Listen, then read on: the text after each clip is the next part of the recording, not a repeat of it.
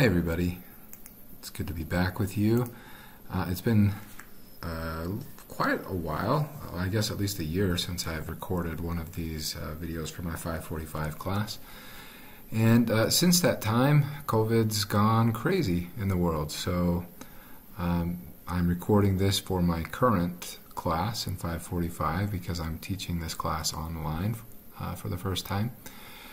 And today we're going to talk about something that is pretty important when it comes to understanding ground motions and our ability to predict them. You have quite a lot of experience now with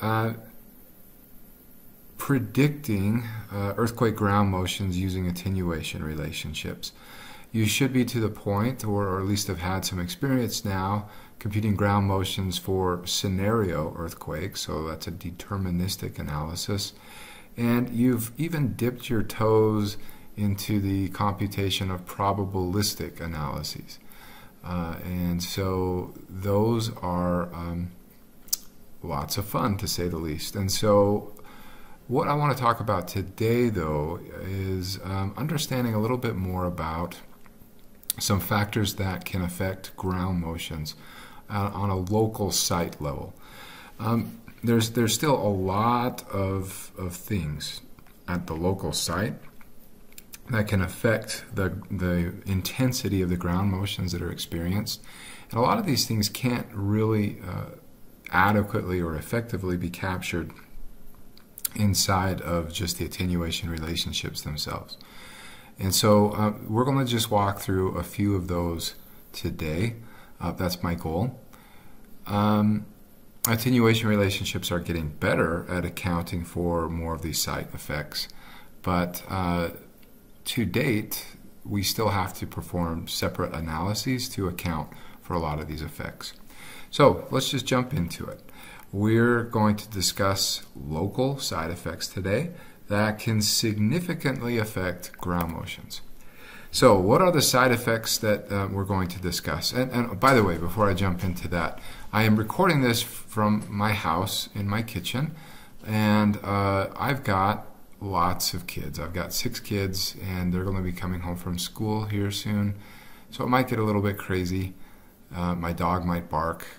If that's the case, just smile and laugh and move on, because this is all part of the craziness that I and you and everyone else is dealing with in this COVID pandemic.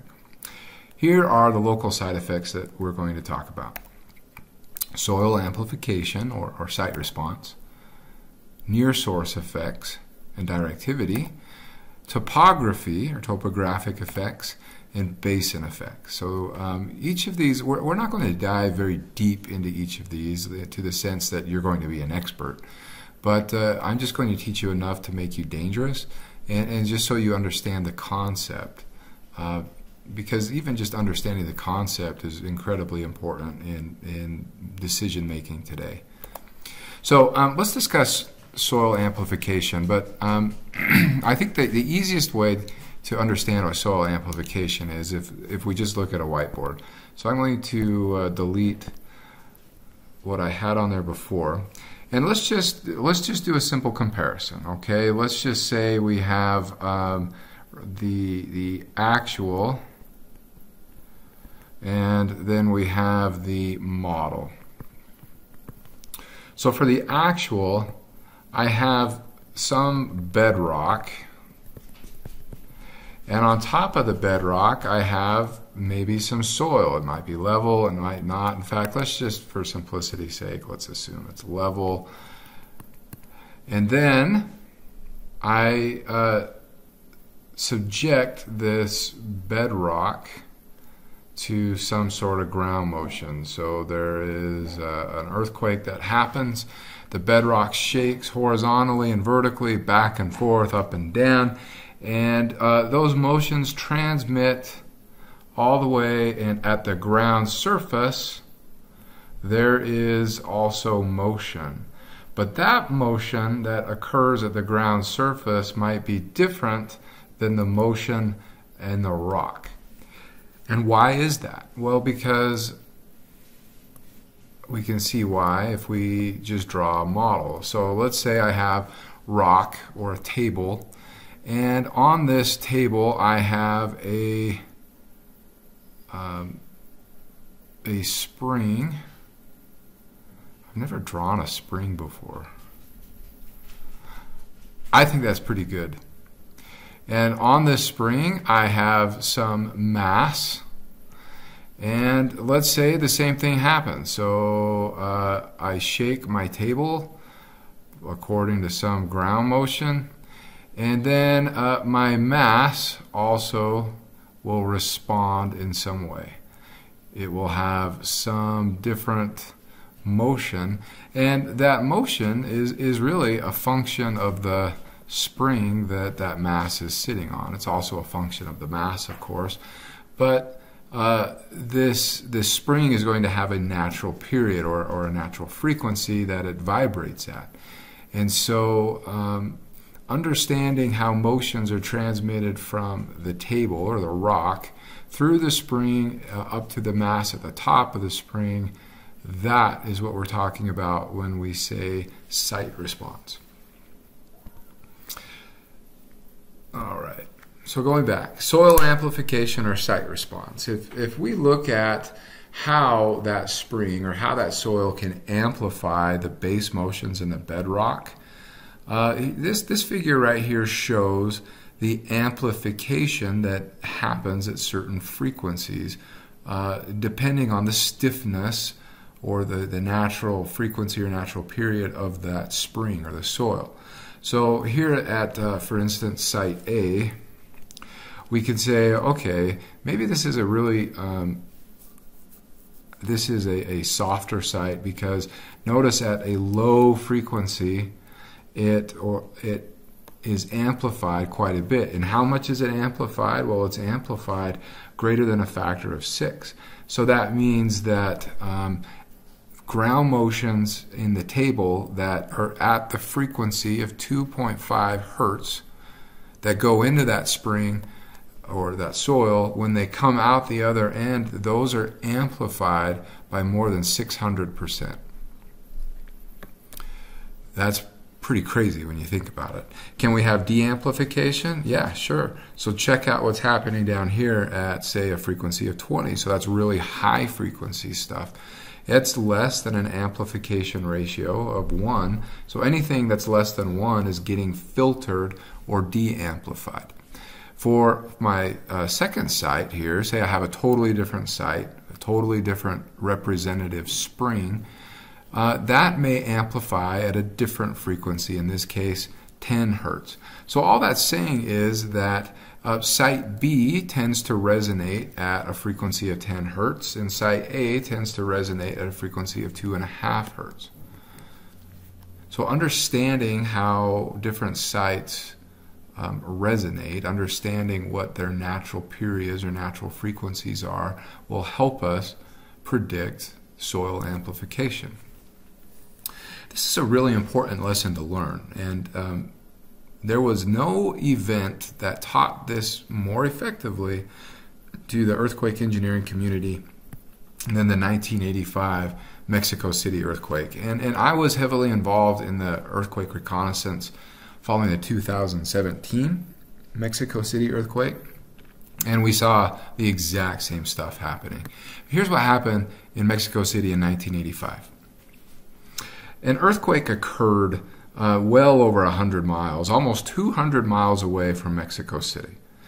And those ground motions traveled all the way to Mexico City, and they entered the Mexico City basin through the rock that lays beneath it.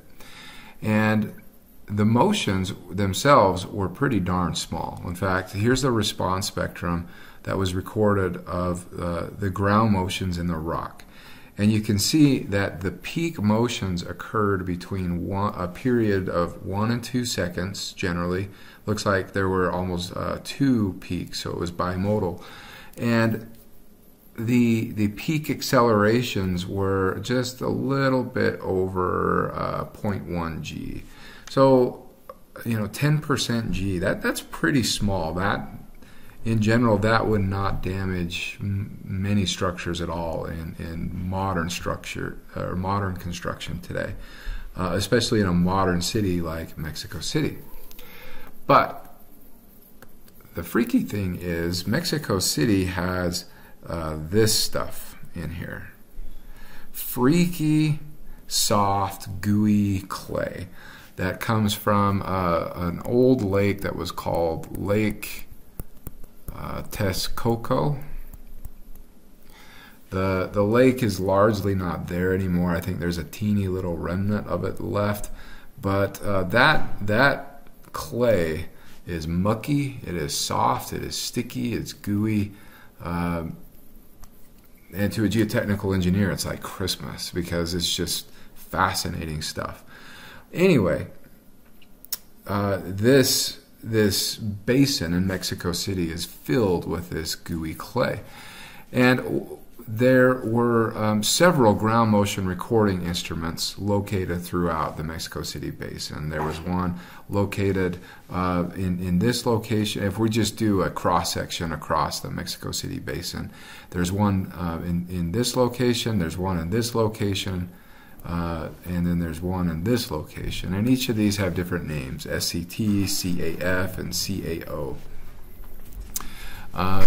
These are the names of the ground motion recording stations. Oh, hold on. Hey, Chad, I'm recording a lesson. Can we be quiet?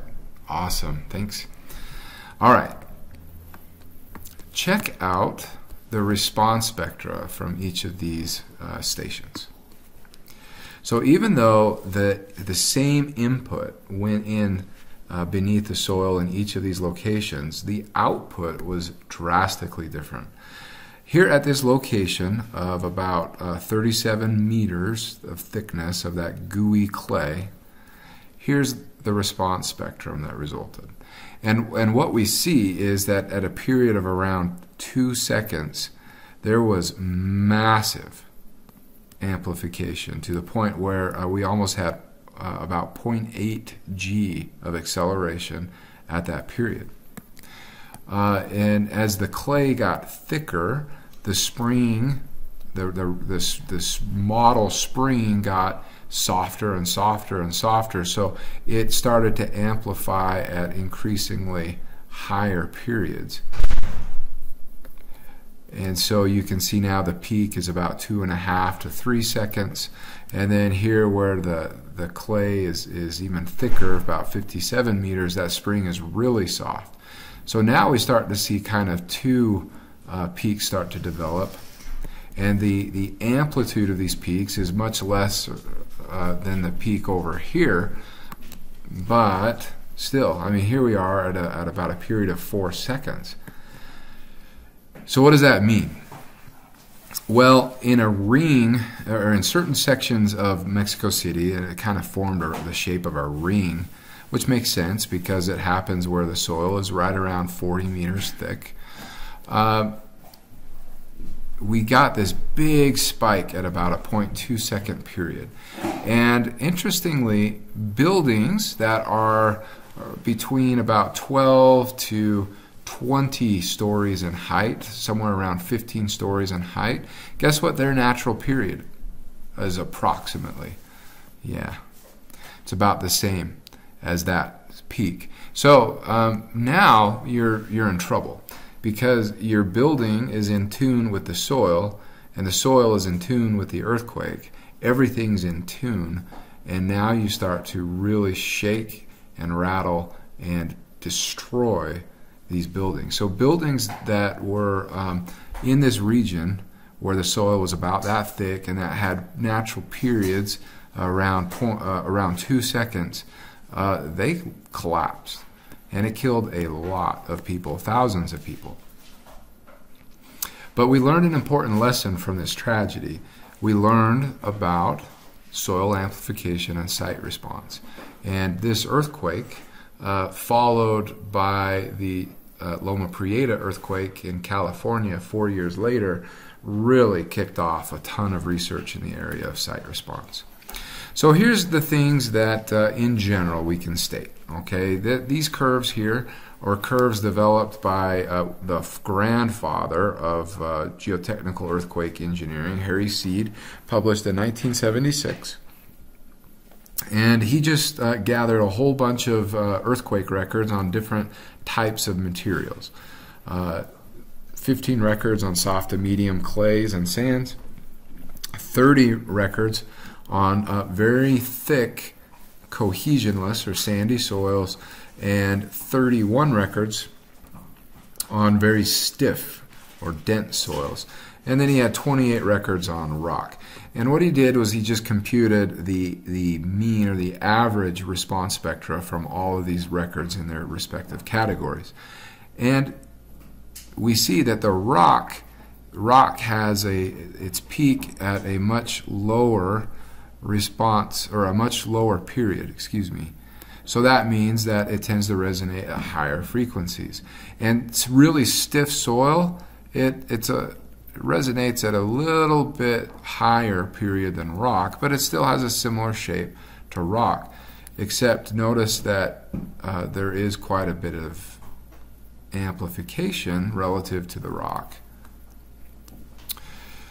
And then the softer we go, all the way out to the soft and medium clays, we tend to see that the response spectra stretch out in this direction, such that high period stuff at periods greater than half a second to greater than 1 second, those are the periods that really start to get amplified. And so the lesson that Harry Seed really tried to teach the world is that site response matters. The types of soils that you build on matter. Not all soil is the same. And it doesn't just depend on the fault and the size of the earthquake, but it depends on the soil that you're built on as well. So in general, softer soils are going to amplify high period ground motions, and harder soils or stiffer soils and rock are going to amplify low period ground motions. And the opposite is true. Rock and harder soils are going to filter or de-amplify high period motions, and soft soils are going to filter or de-amplify low period ground motions. So how do we account for soil amplification? A couple of things. Well, the analysis that we do is called a site response analysis. And we're going to dabble with site response analysis a little bit later in the semester, but for the time being, we're just going to learn about it. So as an engineer, when should you consider performing this type of analysis? Well, here are my rules of thumb that I would use in my own practice. The first is whenever I have a structure whose natural period is greater than half a second, and the average shear wave velocity in the soil in the upper 30 meters or the upper 100 feet is less than 200 meters per second or so. The second is if I have a structure whose natural period is greater than half a second, and I have any soil layer in my soil profile that has the potential to liquefy across my site. And the reason that is the case is because even if I have a thin soil layer that's maybe 2 feet, 3 feet thick, and it liquefies, it acts like a giant filter. And it will amplify the ground motions, even though it's only a couple feet thick. It will amplify those high period ground motions and filter out the low low period ground motions or the high frequency stuff. Third is anytime you have any critical structure built on soil and your average shear wave velocity in the upper 30 meters is less than about 270 meters per second. Hey, now again, this isn't written in code anywhere. This is my own personal experience, just learn through practice, and those are my rules of thumb. Okay, let's go to the second one. This is directivity and directionality. Now, we've talked a little bit about directivity earlier in the semester when we compared it to the Doppler effect. And so you can go back and learn more about it in that lecture. But because we're going to talk a little bit more about what it looks like to account for it in your ground motions. So directivity and directionality, it's important. Maybe what I'll do is just model for you what these are again. So if I have say I'm a bird and I'm looking down on the ground and I have a fault that runs like this. So this is in plan view. And let's say that the fault ruptures right there. It looks more like a flower than a rupture, but there you go. All right, so if the fault begins to rupture right there and the rupture propagates along the fault, what's going to happen is every time that rupture propagates, as the fault breaks and as asperities break, you get the breaks along the fault that just start happening as that rupture propagates along the fault. And every time the rock breaks, it releases more and more and more waves. So this is going to look messy here pretty soon. And so all those waves continue to propagate and move. And what ends up happening, if you'll recall, is what we showed. You know, I think it just made more sense if I just show it to you.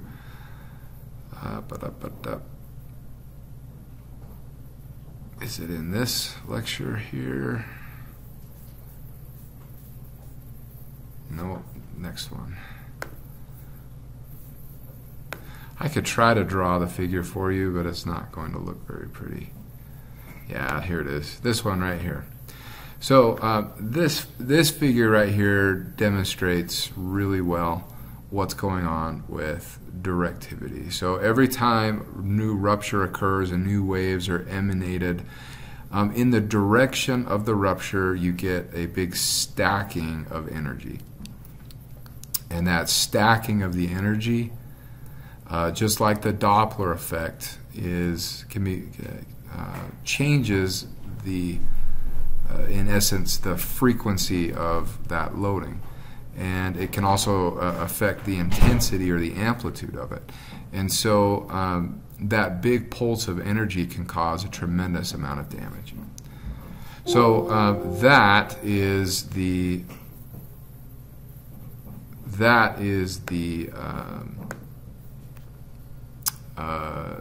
that's directivity. Now, if I go back to my messy drawing and I just erase everything and we get back to one little earthquake.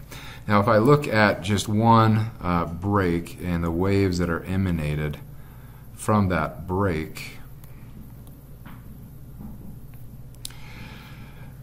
if I had, let's say, recording instruments that were oriented in different orientations,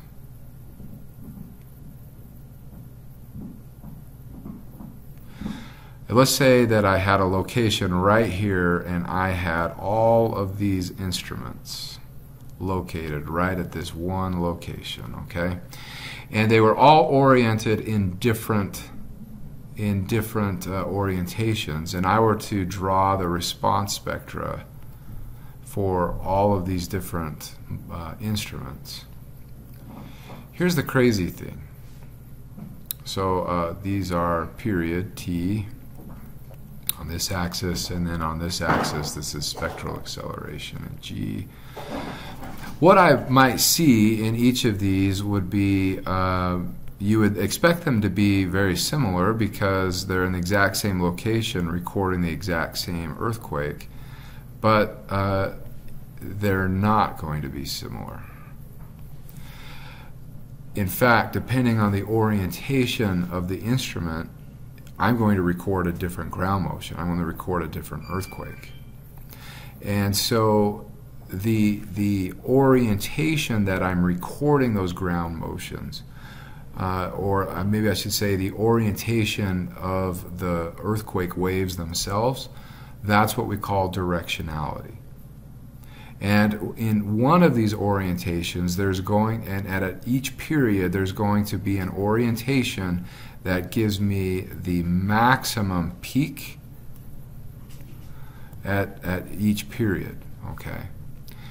And so each period in my response spectrum has an orientation that has a different maximum amplitude in the response spectrum. And so as an engineer, I may be interested to know which orientation is the maximum orientation.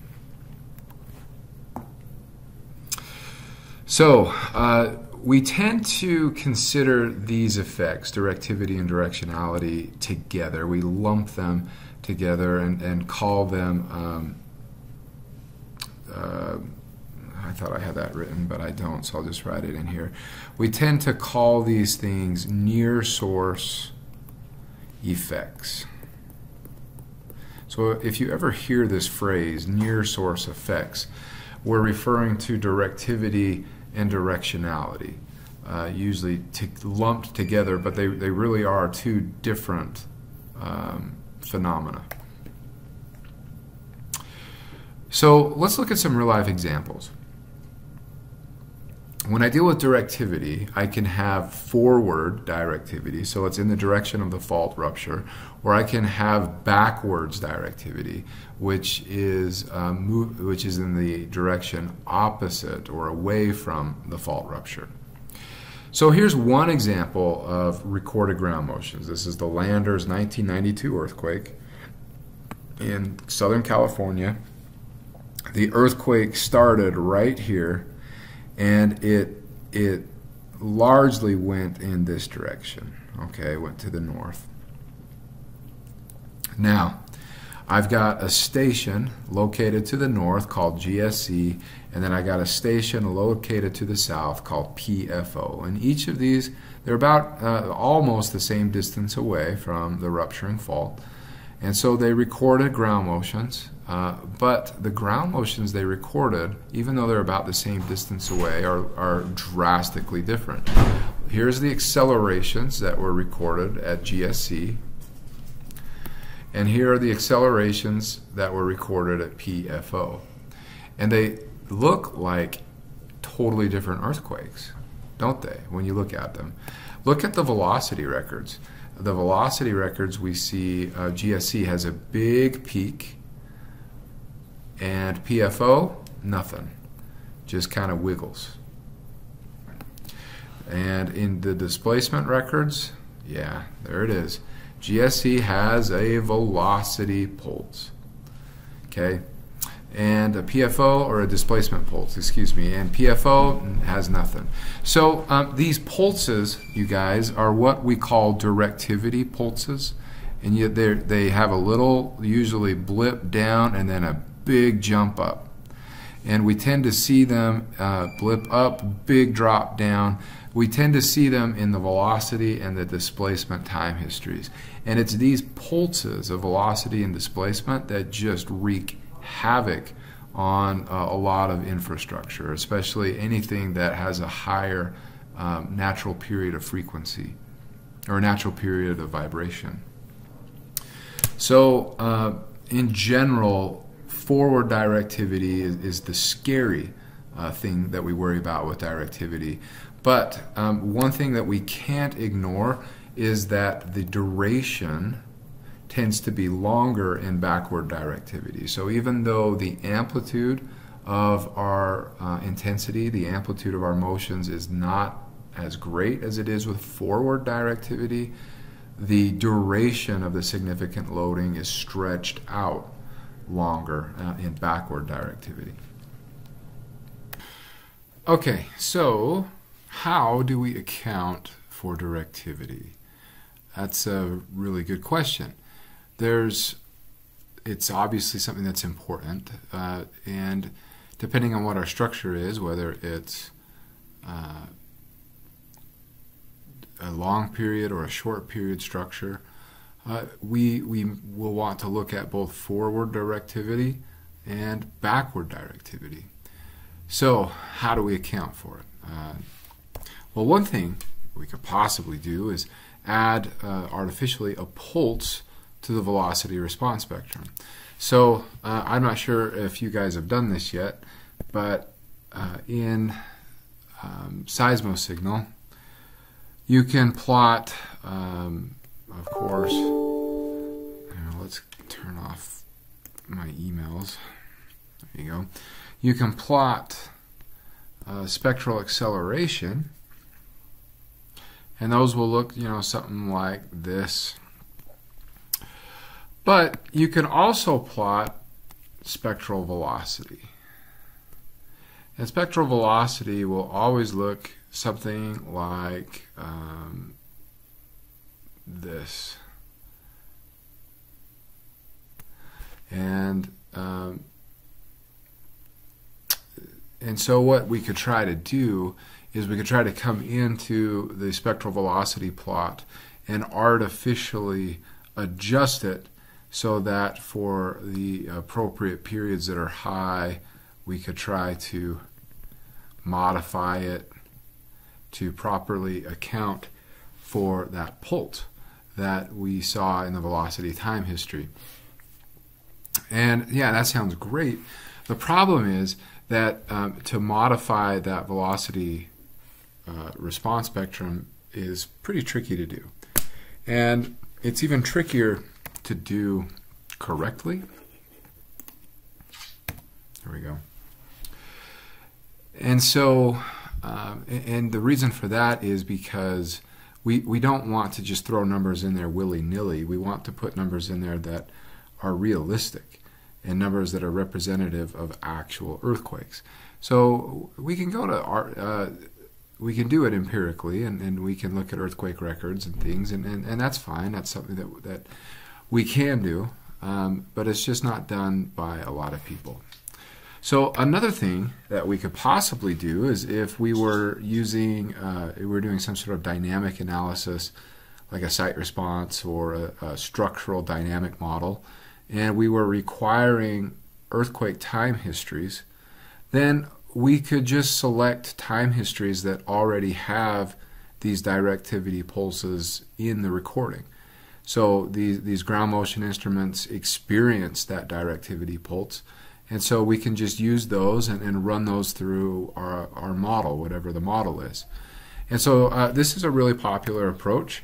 It's very common, and when we do that and we're selecting time histories that have directivity in them, we want to make sure that we're selecting time histories with both forward directivity and other time histories that have backward directivity.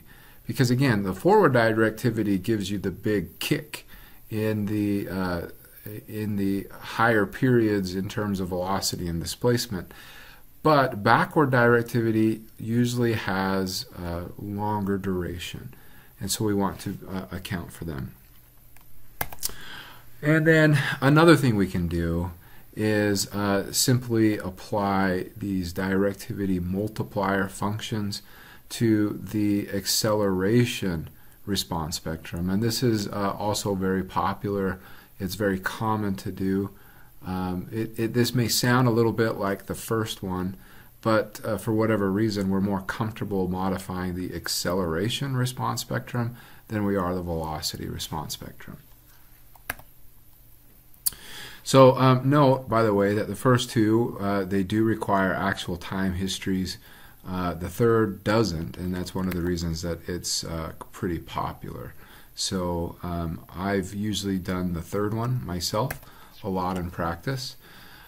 Let's talk a little bit about directionality. Okay, so when we talk about directionality, again, this is how the intensity of the ground motions change depending on the orientation of the ground motions relative to the rupturing fault. Now, typically, what we're going to do is we're going to modify the acceleration response spectrum. And in the past, historically, we've used what are called modification ratios to alter the response spectra. So a modification ratio is simply a ratio that says, okay, my ratio is equal to the orientation I'm interested in, maybe fault normal, divided by the average value of considering all orientations, so or the average of all the different directionalities. So all I need to do then is multiply the average ground motion by whatever this ratio is, and voila, I get the increased ground motion according to the maximum directionality. So this idea was originally proposed in the late 90s, early 2000s by legends Norm Abramson, Paul Somerville. Later, Abramson modified it, and all of these models that did this, they were all based on two orientations, either normal to the rupturing fault or parallel to the rupturing fault.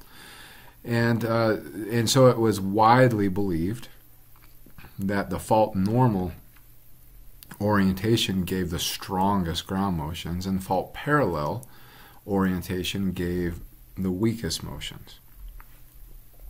Now, these models are not easy to compute by hand, and so typically they were computed by a computer that was also doing the seismic hazard analysis, and it was just added into the seismic hazard analysis.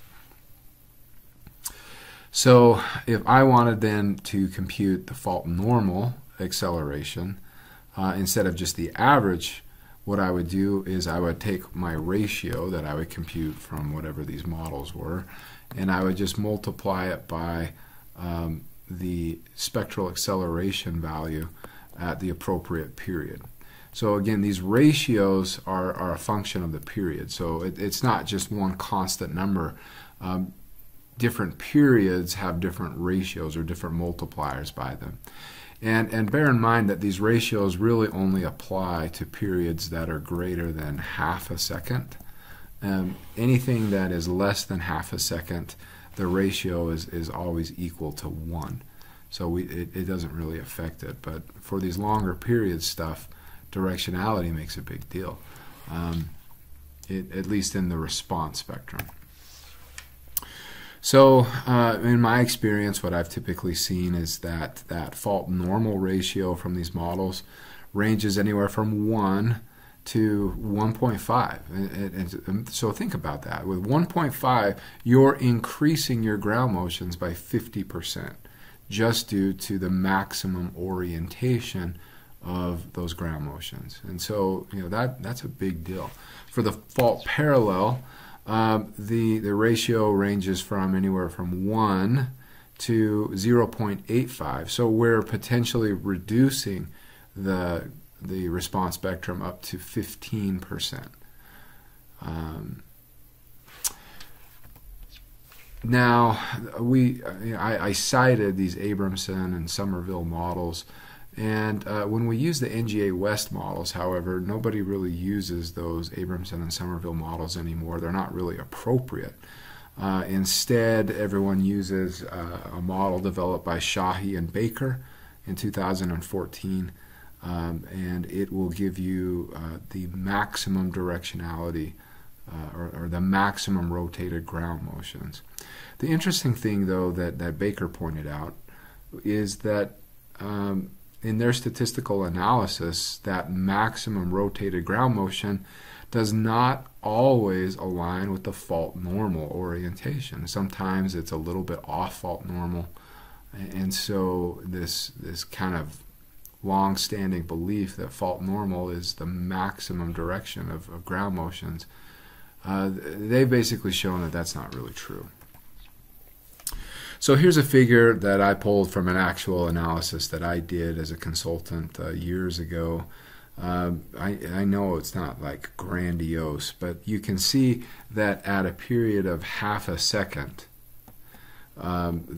these response spectra split, and I've got a fault normal response spectrum, I've got a fault parallel response spectrum, and then I've got the mean or the average. And so you can see that the fault normal response spectrum is approximately 25% larger than the mean response spectrum, and then the fault parallel response spectrum is maybe, in this case, 5 or 10%, about 5% smaller than the mean response spectrum. So it's something that we want to take into account, again, when we are trying to be as accurate as possible as predicting the ground motions that our site could experience. Accounting for directionality and directivity are really important, these near source effects. And again, remember that there's directivity and directionality effects that are really only going to affect periods in your response spectrum that are greater than half a second. These low period, high frequency portions of the response spectrum, they don't affect those. So back to my rules of thumb, when should we account for near source effects, directivity and directionality? Well, here are my rules of thumb. Number one is when your structure has a natural period of vibration larger than half a second, and you're located within 10 kilometers of an active fault. Because remember, near source effects, they have nothing to do with the soil type. They have everything to do with your proximity to the rupturing fault, and that's it. It doesn't matter if you're on gravel, sand, clay. The soil is inconsequential. It's your location relative to the rupturing fault that affects near source effects. So that's the first one. And the second would be any critical structure located in an area of moderate to high seismicity. And the reason for that is we don't necessarily know where the faults are.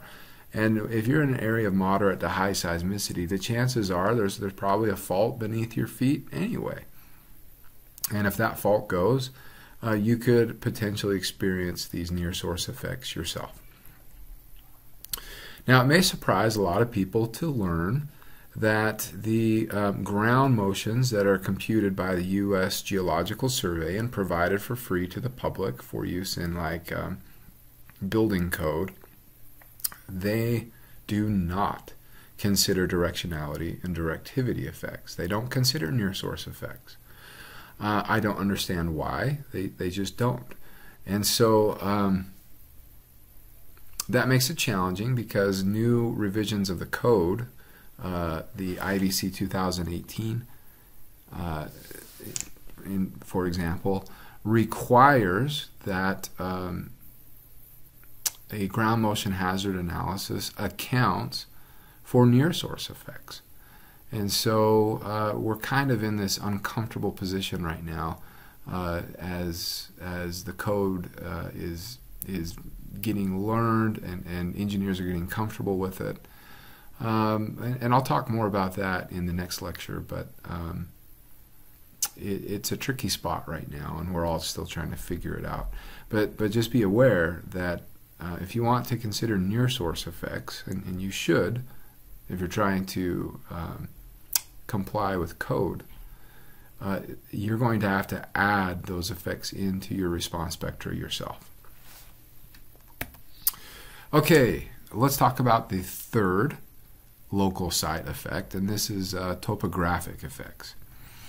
Now, topographic effects, it's kind of intuitive if you think about it. So if you go take like a stick or a reed and you hold it up and you kind of whip it back and forth, you can whip and crack the end of that stick or that reed. And so there's a whipping effect whenever you have a protruding topography.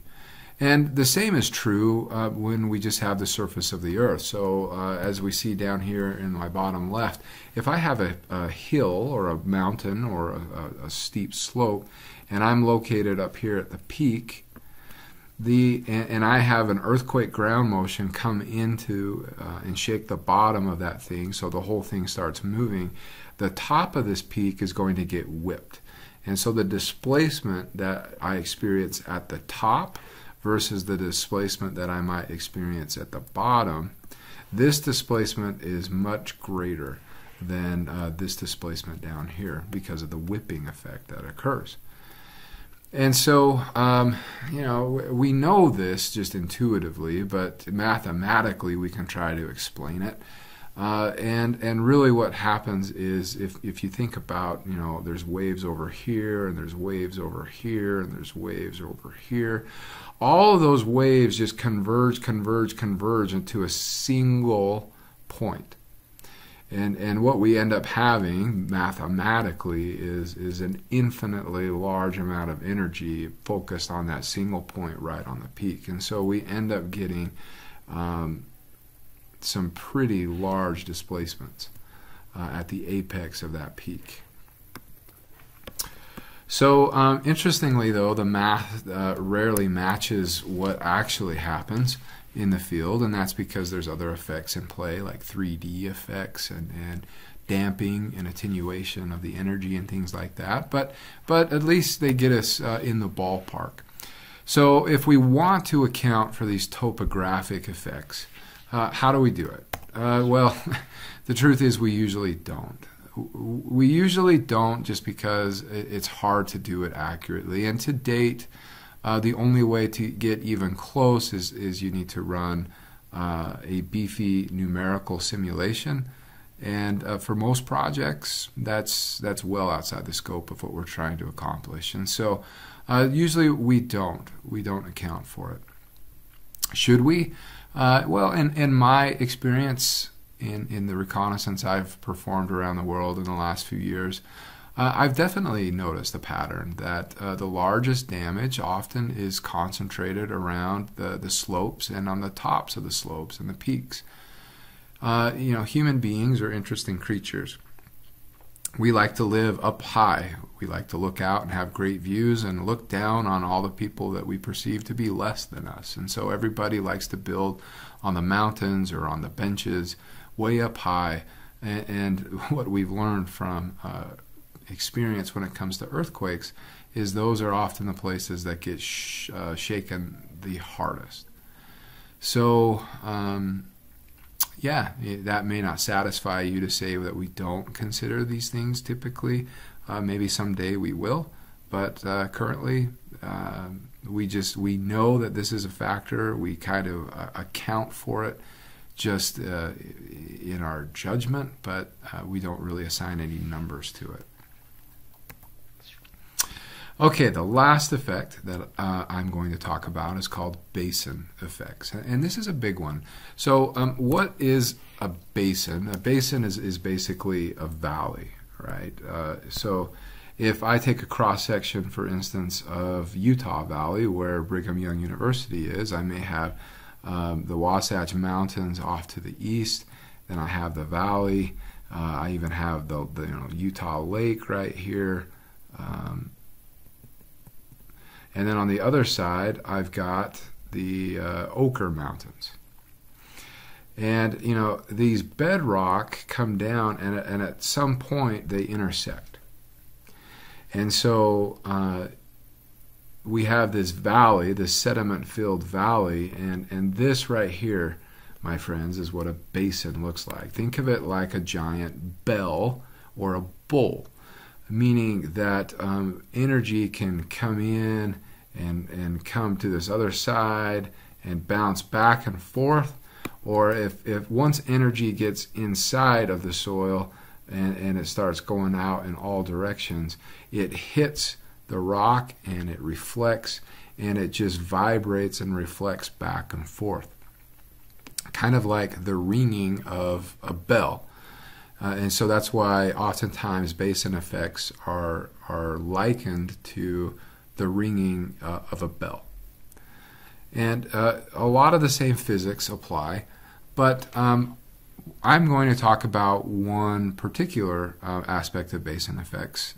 So you get, of course, the reflection and the echoing of these ground motion waves as the waves reflect and bounce back and forth off these walls. But there's another effect that is associated with basin effects, and it deals with the surface waves, particularly the Rayleigh waves that are traveling through the soil. So I've made this little animation here. Here's Rayleigh waves from an earthquake, and they're traveling through the soil, and they're in all directions, and these waves are heading, and eventually the soil starts to get thinner and thinner and thinner as we approach the rim of the basin and we get to the rock.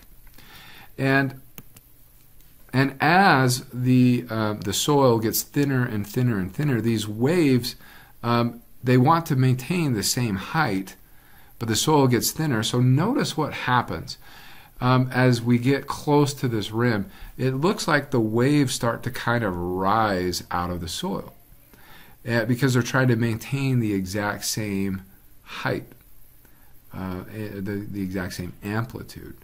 And so we get an amplification right at the rim of our basin.